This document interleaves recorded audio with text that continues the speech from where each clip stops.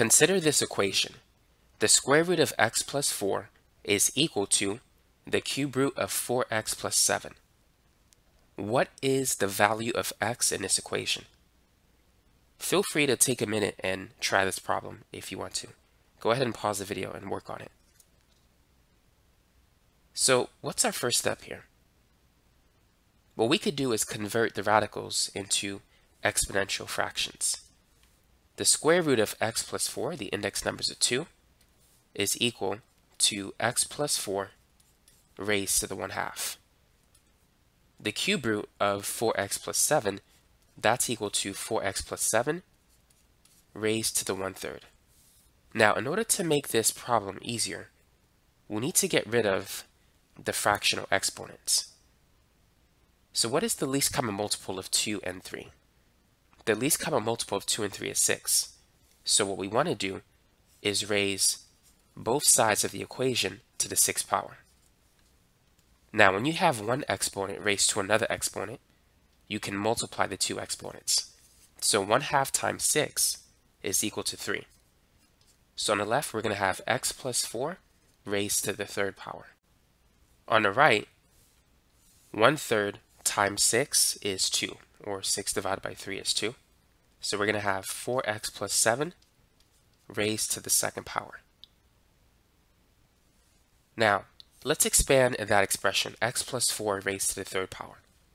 It turns out that there is a formula that can help us to expand that expression, so we don't need to FOIL or use the binomial theorem. And here it is. A plus b raised to the 3rd power is equal to a cubed plus 3a squared times b plus 3ab squared, and then plus b to the 3rd power. So let's say that x is a, b is 4. So a to the 3rd is going to be x to the 3rd plus 3. Instead of a squared, it's going to be x squared, and then times b, which is 4, plus 3a, or 3x, times b squared. That's going to be 4 squared, and then plus 4 to the 3rd power. So x plus 4 raised to the 3rd power, we could replace it with x cubed. 3 times 4 is 12, so this is going to be plus 12x squared, and then plus 4 squared is 16 times 3x. That's going to be 48x, and then 4 to the 3rd, 4 times 4 times 4.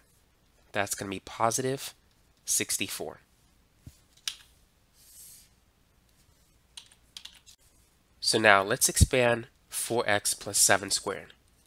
And we could use this formula. A plus b squared is equal to a squared plus 2ab plus b squared. So a is going to be 4x, and b is going to be equal to 7. So a squared will be 4x squared, and then it's going to be plus 2 times 4x times 7 plus b squared, or 7 squared. 4x squared, that's going to be 16x squared. And then we have 2 times 4 is 8. 8 times 7 is 56. So plus 56x. And then 7 squared, which is 7 times 7, that's going to be 49. So at this point, we need to do some algebra. So let's move everything from the right side to the left side. So what we're going to do is subtract both sides by 16x squared, and then by 56x, and by 49.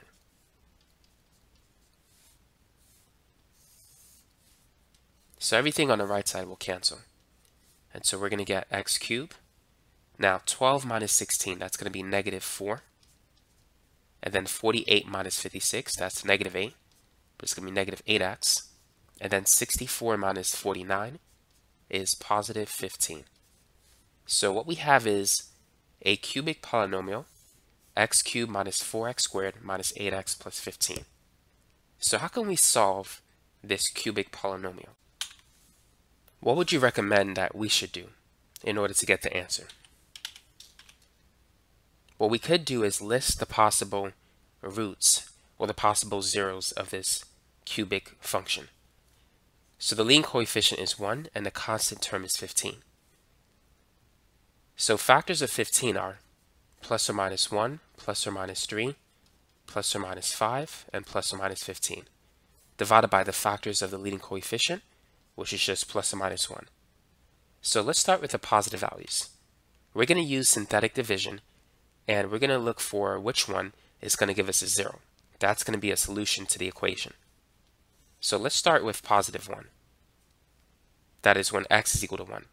Now we need to write down the coefficients of the cubic polynomial here. 1, negative 4, negative 8, and positive 15. So we're going to bring down the 1, and then we're going to multiply those two numbers. 1 times 1 is 1, and then we're going to add. Negative 4 plus 1 is negative 3, and then 1 times negative 3 is negative 3, and then add. Negative 8 plus negative 3 is negative 11, and then multiply. 1 times negative 11 is negative 11. Adding those two numbers will give us positive 4. So because the remainder is not 0, that means that 1 is not a solution. Now let's move on to the next number in the list. That is x equals 3. So we have 1, negative 4, negative 8, 15. Just like before, let's bring down the 1. 1 times 3 is 3. And then negative 4 plus 3, that's negative 1. 3 times negative 1 is negative 3. Negative 8 plus 3 is negative 11. And then 3 times negative 11 is negative 33. And then 15 plus negative 33, that's going to be negative 18. So this doesn't work either. X equals 3 is not a solution. So let's try 5. Let's see if that's going to work.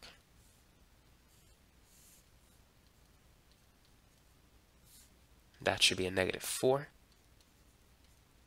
And let's put the 5 on the outside. So 1 times 5 is 5. Negative 4 plus 5 is 1. 5 times 1 is 5. Negative 8 plus 5 is negative 3. 5 times negative 3 is negative 15.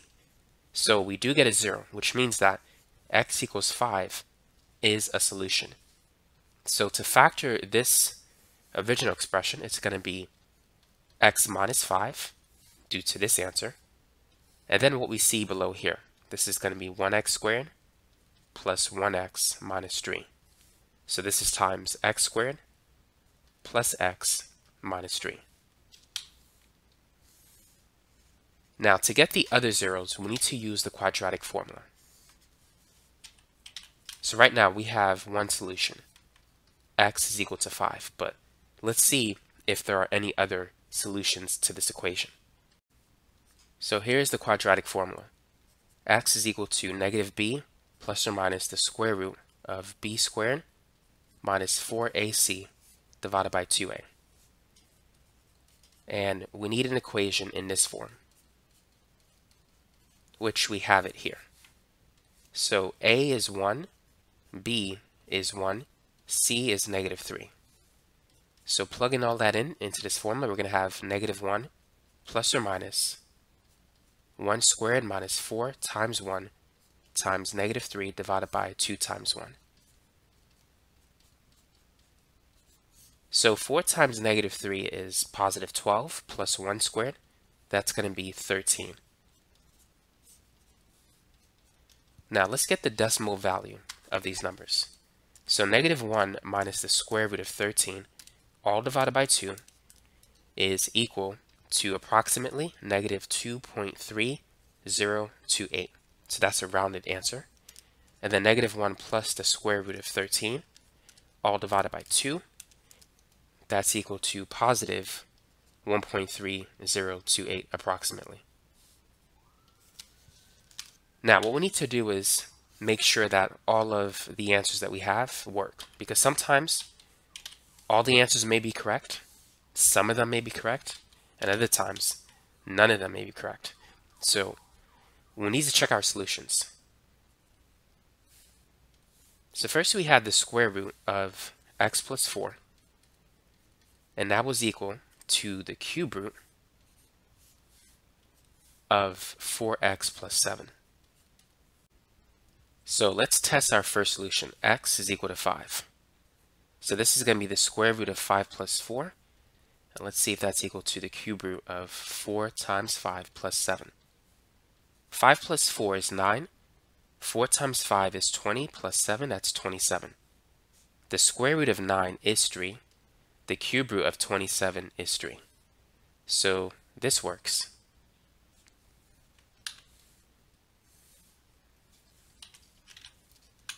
So we have at least one answer to that equation. Let's try another one. So plugging in 1.3028. Let's use 1.3 to keep it simple. So this is going to be 1.3 plus 4, which is 5.3. And then 4 times 1.3, that's 5.2 plus 7. So this is going to be about 12.2. So the square root of 5.3 is approximately 2.3. And 12.2 raised to the 1/3 power is also about 2.3. So this answer is correct. Now let's check the last one. Let's use negative 2.3. So we're going to have negative 2.3 plus 4. Let's see if that's equal to the cube root of 4 times negative 2.3 plus 7. Negative 2.3 plus 4, or 4 minus 2.3, that's 1.7. And then 4 times negative 2.3, which is negative 9.2 plus 7, that's negative 2.2. Now the square root of 1.7 is about 1.3. And the cube root of negative 2.2 is negative 1.3.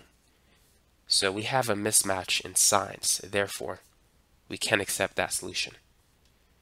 So the solutions that we do have are x equals 5 and x equals 1.3028. So that's it for this video.